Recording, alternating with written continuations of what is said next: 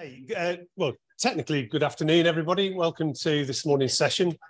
I'm the session chair. I'm Simon Burkitt. I'm a senior consultant for digital transformation working for JISC. We have a stand upstairs. Do come and visit us afterwards if you wish to.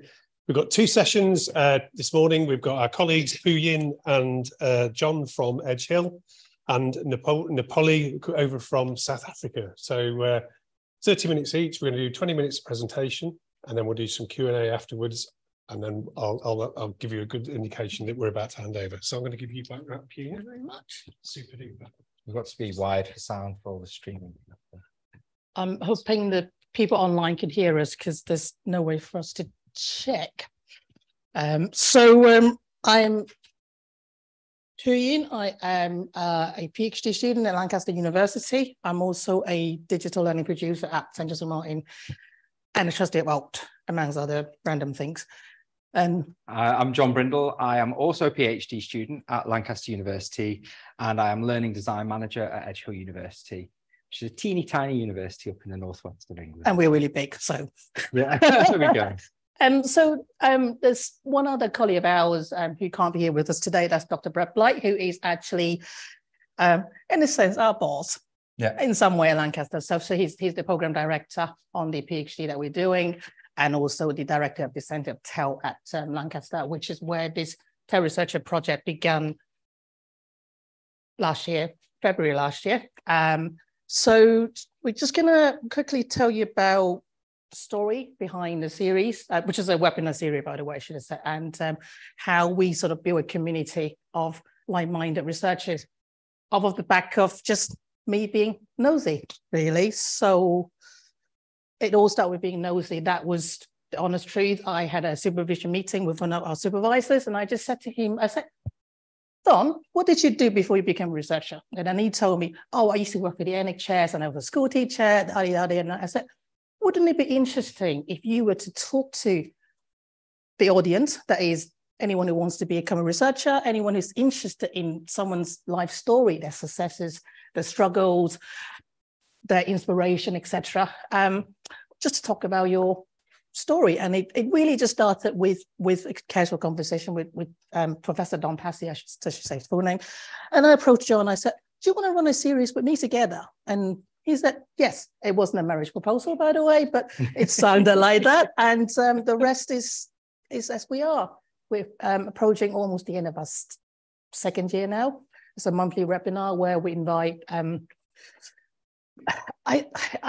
reluctant to say established researchers because that wouldn't be fair, but researchers who have been around for a while, who has a story to tell, who have something to share with the community. Those are the kind of criteria that we base our invitations on. So we're going to tell you a little bit about some of the talks that have happened. But before then, yeah, I want to start with the idea of where people come from in terms of TEL research and what we found in that. And actually, no surprise, but as the people in this room probably know, your journey into TEL was probably extremely varied, and I bet everybody has a different story. And it's the same with TEL research as well. We found massively varied between all our participants. Nobody has the same story to tell, and it's fantastic. And it's really interesting that we don't actually focus on the research. So we're not saying to them, tell us what your latest research paper's on. We're saying to them, tell us about what makes you a researcher. What was your journey into research? How did you become a TEL researcher in this field? And so some of the examples are just great. You know, there's a couple of people who've been through the program. So we started off quite insular and just using people from Lancaster within the program. And it's since grown to lots of other different people who hold lots of different positions in lots of different places. And it's fascinating to find, you know, the people with anthropological backgrounds, there's people with pure computer science backgrounds, there's people with backgrounds in teaching. And yeah, so it's really interesting to find those really varied journeys. So if you're thinking about getting into TEL research, or you're thinking about taking your first steps in, then you're probably not alone in thinking, oh, I don't feel like I fit. Which leads us on to our next little slide, which you're going to talk about. Yeah, so as John was saying, the journey isn't easy, and I'm probably going to get into trouble for using this example, but that session was recorded and it is on YouTube. That is actually one of our first sessions by Dr. I can't say his name properly, Dr. Bligh. And he said to me, he was quite honest in the session by saying he grew up in a tiny village in the north of the country where everyone was racist and everyone was just, you know, the far right. And by going to university, save his ass, quite literally. Now he's very liberal. He's very kind of, you know, social justice kind of part of his blood, et cetera, et cetera. And he was quite honest by saying, you know, going to university, doing a PhD and now teaching tail research literally just changed his life around by potentially being, you know, someone with a beginning with a T, that word, yeah, to now a well-established and well-respected tail scholar. And then we have Dr. Lee, who in her session really talked about the struggle that she's been through being a Korean woman in England, in the Western world, the struggle she come across, the kind of how people don't want to recognize her achievement because of what she is, quite frankly. And then we have other people like your ex-colleague, Dr. Tunde, I cannot apologize, and talked about how, you know, being on the kind of researcher journey has made her realize her passion is on the kind of multimodal methodology, how she wants to engage with her research participant in different ways rather than just doing the kind of typical research, interview, which is fine. There's nothing wrong with just doing interviews, but she preferred the kind of more interactive sort of different ways of getting data, etc. So I don't know if we want to give a few more examples of how people want to share their journeys. I think, trying to think now, we've had so many people, it's been really interesting. I really like Jane Secker's journey into it. I thought that was really interesting. Yeah. She shared her whole journey and how she was looking at something totally different and history and things like that. And then it suddenly started looking at copyright and open practice and things like that. So what's really interesting through journeys is this idea of change as well, how people are transformed through their TEL research journey, that they actually, a lot of the time, what they start looking at in their research, it changes totally and becomes something totally different. And nobody becomes a kind of one-trick pony almost. Some people do, but not all of them. I'm not going to mention anything about threshold concepts. So, but one of the key things is that people do like sharing their journey. So if you are looking at getting into TEL research, which, you know, we're very early into it, we're just about to move to thesis stage. Well, we're kind of getting to thesis stage now with our PhDs. People really love sharing with you. So if you are ever nervous about approaching people, we've had some people who we really admire come. We've got Bonnie Stewart came in. Yeah, that's right. Who we really admire, and we were like, and Puiyin asked her, and she said, "Yeah, I'll come and talk." We've got some really great people coming up in the next year who we just never thought would be, you know, people who really want to share their journey into research with us, and it's really interesting. So if you are ever worried about approaching people about their research and about their journey, don't be. Ask them. And 9 times out of 10, they'll go, yeah. I don't think, have you had anyone say outright, no, I can't stand you? Not from me. Well, yeah, well, that is a well-established fact, yeah, isn't it? We don't like each other. So, you know what I mean? You know, no, I mean, everyone I've asked have been, who, me? But I'm a nobody. Well, but you are somebody, you published, you know, pages and pages of, you know, paper, you've got your professor, you've got all these big names after you, you know, of course you're somebody. But me, really? That is normally the reaction I get from most people. You want me to talk about my journey, but I've got nothing, I'm just boring. Well, no, you're not. And maybe, you know, we could talk about the format as well. So we don't prescribe a particular format in which our guest needs to talk about it. The brief is quite open. It's basically talk about your research practice, talk about you as a researcher. If you want a bit of guidance, if you want some prescribed questions, we have some questions you can use, but it's not a requirement, which is why it's kind of quite interesting that, you know, like Brett talked about his journey kind of like chapter to chapter, like I said earlier, from going to university to, you know, now he's getting a bit older, how he kind of, you know, became a computer scientist to now a TEL research, etc. Then we have Jan Sacker, who did a pub quiz with guess the songs. So she used songs to connect chapters of her life. And then we have Donna and Laurie, who are both here today. So do go ask them questions if you want to. They basically interview each other and talked about their relationship, their collaboration, how they managed to keep each other sane after, I don't know, 20 years of working with each other. So it's just completely open. And that's what makes the project interesting, worth John and my time doing, because we're not bored of it. We're never going to get bored of it because it's so many.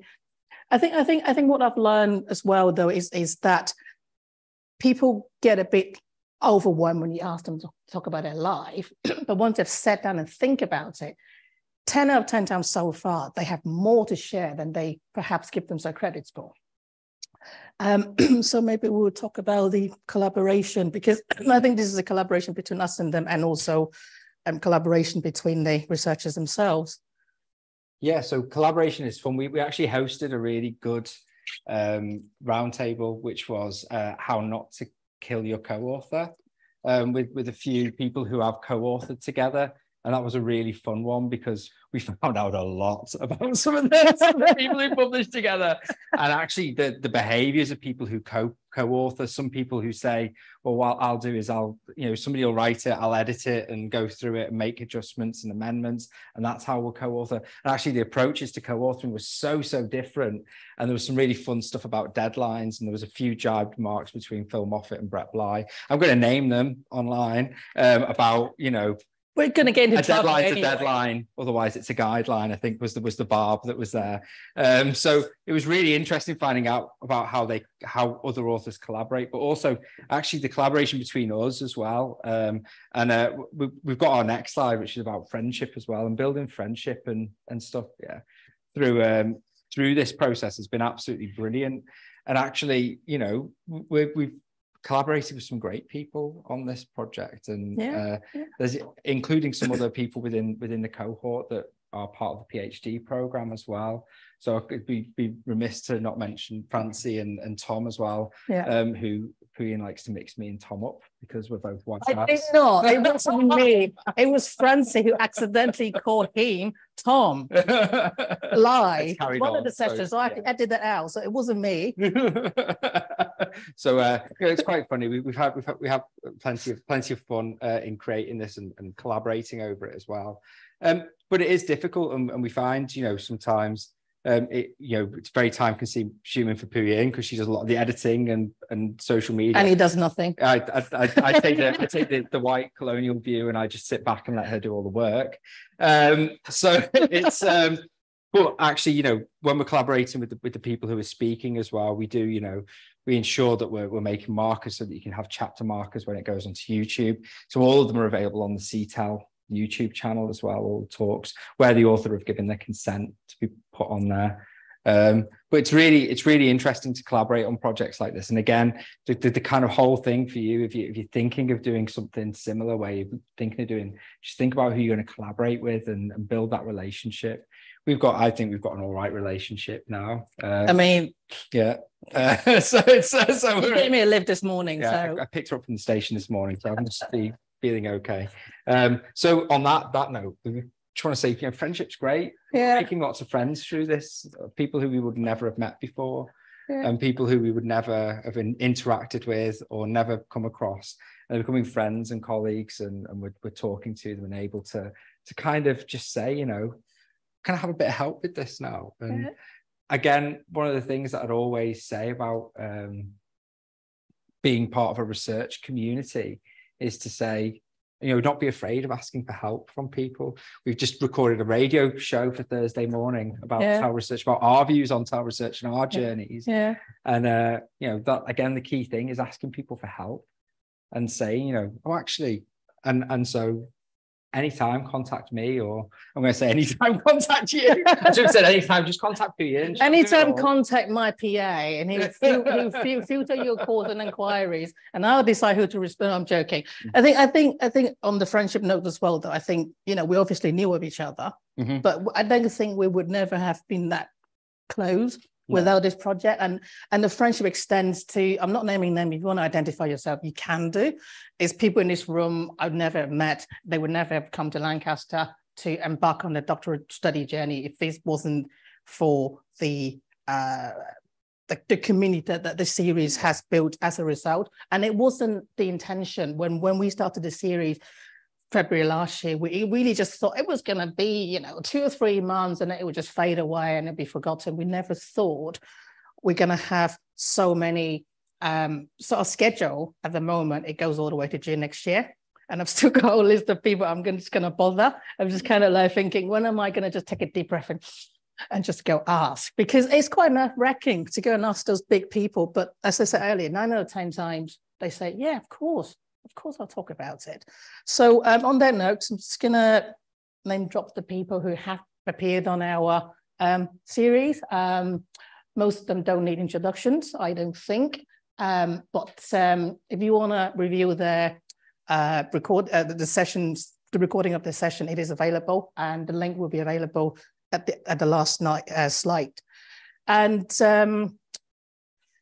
now it's time to review who's going to come next, because we took a long summer break, but we're back in September later this month, and we've got Dr. Melissa Heighton. She might appear later on in this conference, I'm not sure. And then we've got Peter Bryan, who's around somewhere, and all these amazing people. And I just want to say at this stage as well, though, we have expanded our not just TAO researchers anymore, because we kind of realized that TAO research, HG research, there's loads of overlap, and often these people don't really categorize themselves in one particular field because it's so narrow.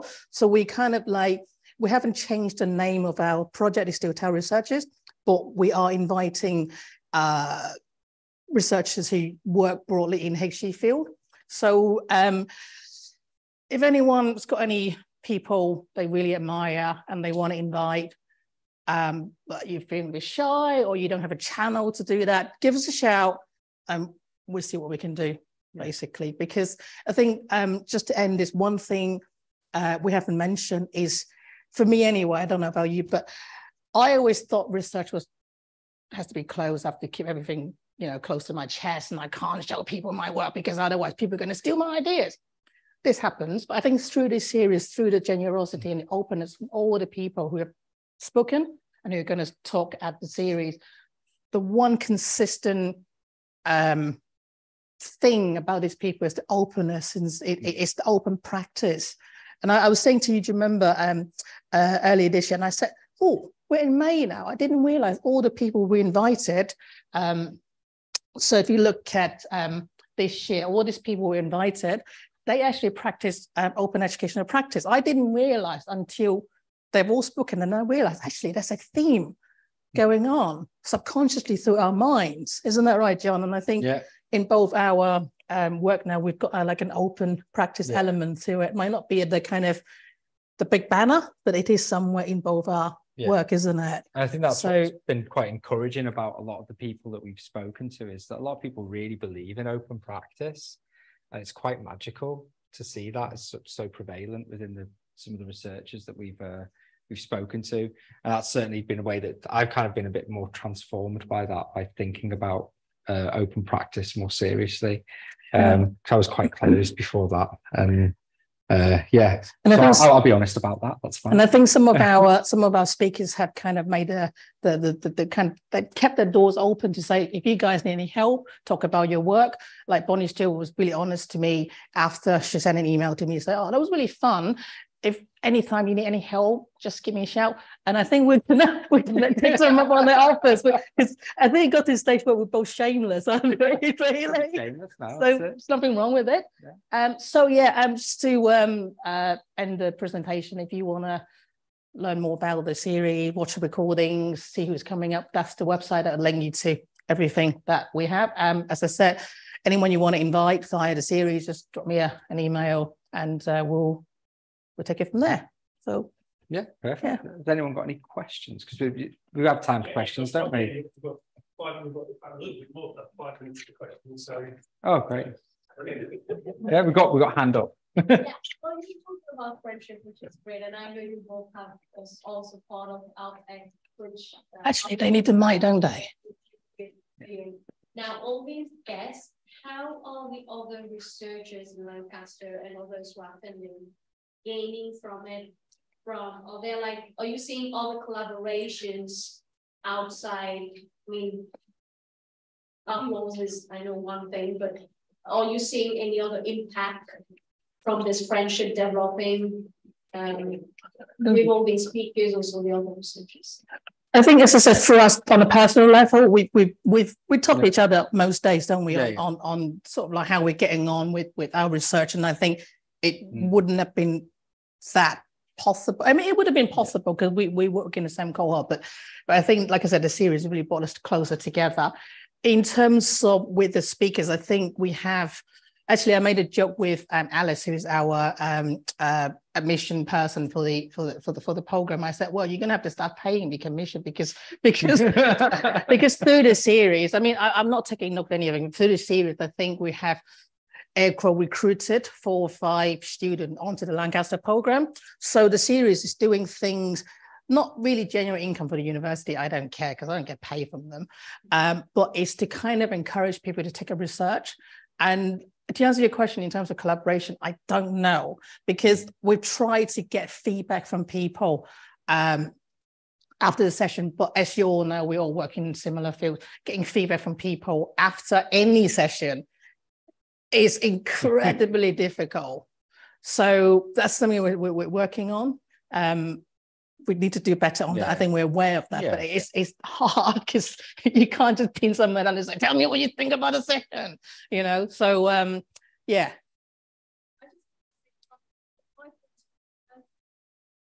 Good example of how research has impact, because I haven't attended many live sessions, but I've watched lots of the recording, and when I saw Puiyin presentation, I thought, I know who I want to examine my thesis, and she did.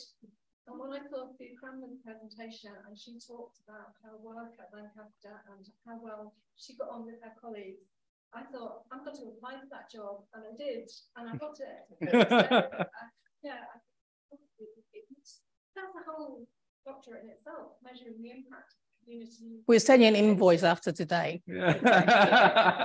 We'll give you matrix. There you go. It's perfect. It's people like yourself and other attendees. Sometimes they will email me to say, "Thanks, it's been great, we've been inspired." Or sometimes, before Twitter was still a thing, it's still a thing in a way that sometimes we get people retweeting our session. They say, "It's been great, I'm now going to do this and that." So we have like little nuggets of impact, but as I say, it's incredibly hard to kind of formally measure them because, as I said earlier, you send someone a questionnaire, they fill it out, they don't fill it out, you can't really force them. So I'm asking is, if you're ever going to attend our sessions, give some feedback, please. So, any more questions? If you don't mind, I'm going to ask that. Okay, yes. There were some lovely terms there about stories to tell, generosity of sharing, and journeys, and all those sorts of things. And I just wonder, from all the people that you've interviewed, what one thing have you taken away in your own practice from the people you've interviewed that you can recommend? Life is hard.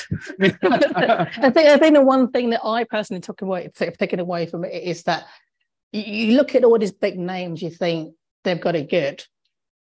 Yes, but it's 20, 30, 40 years worth of hard work. And I think with Laurie in his session, he was saying he started doing research just going down the sewer and just measuring, the brown stuff. And how he then became a town researcher. I can't remember exactly what he said, but it's you have to. You think those people just have it on the plate handed to them? They don't. It's really a lot of rejection, a lot of struggles, a lot of, let's say earlier, Kyomi Lee, who keeps getting rejected because of what she is. Let's be frank about it. And then you got Sue Cranmer, who was saying, when she transitioned from an administrator to a research associate or some kind at UCL, people still saw her as a little admin lady, typing away in an office, and she just had to leave the environment to start afresh to establish her research identity. So I think the one thing for me to take away is that it's hard, but once you get there, it's worth it. So I don't know about. I think I alluded to this before, is openness and the fact that we're really lucky that these people openly share their stories with everybody. and that we can do it in a very open way. And one of the key things is there's no financial imperative for anybody in any of this, apart from Lancaster University's programs. But I've just said that on mic as well, haven't I? But the actual, there's no financial imperative for any of the researchers who talk to us. We're not making any money from it. And nobody has ever asked us to pay them at all. No one has ever asked us, well, I'll do a talk, but it's 200 quid for half an hour, whatever. No one has ever, they literally just go like, who, me? Yeah, of course. What do you want to talk about? And then we have a little conversation with them. And then, some of them produce like 20 slides or whatever, that's hours of their work, but it's like, we keep going for the point of the generosity of the people. And that's it. And the fact that there is a rich community of TEL research out there, massive. I mean, this conference is testament to it, but don't be afraid to reach out to people. Is there? What a great note to finish on. So I'd just like to thank Puiyin and John for their presentation. Thank you very much.